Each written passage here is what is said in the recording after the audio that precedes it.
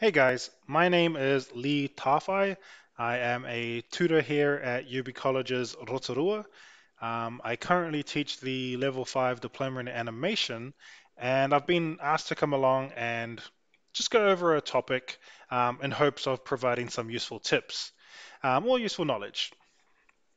The topic I wanted to go over is settles or settle animation.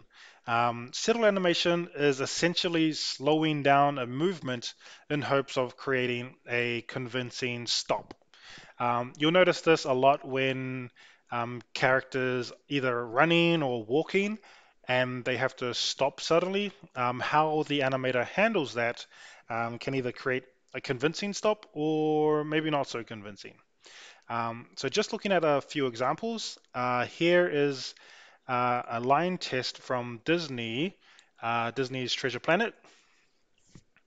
And what I just want to showcase or what want to kind of look at is how this character, as they're moving around throughout the scene, whenever they stop, you'll notice that there is a lot of minuscule movement happening just before they stop.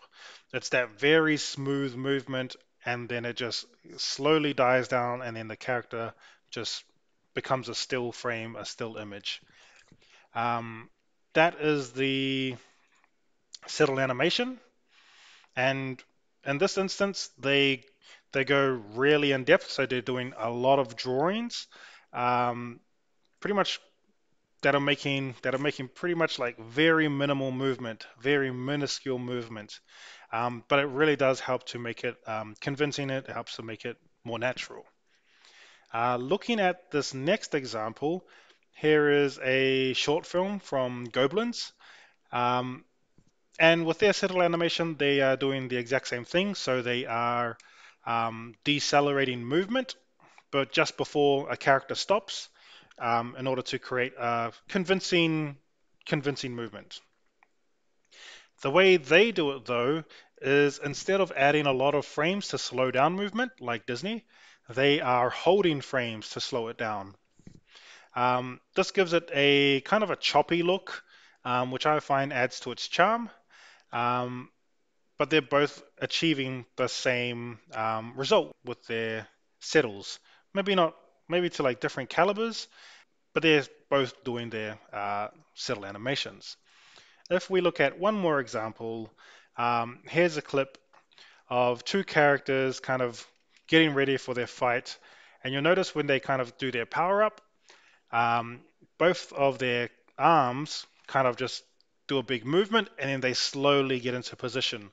And once again, that's a nice use of settle animation in order to keep the poses alive. You're not just going from one pose to the next, making it look quite mechanical. With that said, here is animation I had been working on for quite a while. Obviously, this is just a snippet, but here's a character going through the motions, and you'll notice that they go from one pose to the next very mechanically, very monotonously. They don't have um, that very nice settle going on in the other examples. And if I were to just open up this loop so that we can just see a little bit more, bop, bop, bop, bop, maybe around there. The issue becomes even more obvious, and I might just bring it on back and just highlight this part. So going from one pose to the next, the issue becomes a lot more obvious. There's no settle at all right there. So the hand just abruptly stops. It just suddenly stops.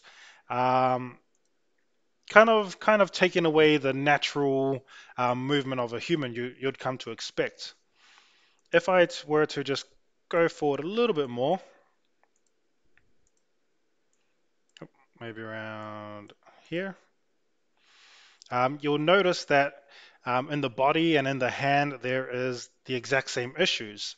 Um, but where I've gone and put in extra effort, extra time in the hair to create much more convincing settle animation, you can see that the results paid off.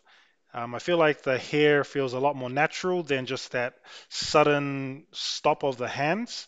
It has time to kind of wind down, kind of flow a little bit, and then stop. So that's all we're doing with settle animations is we're giving our movements just time to stop, time to decelerate.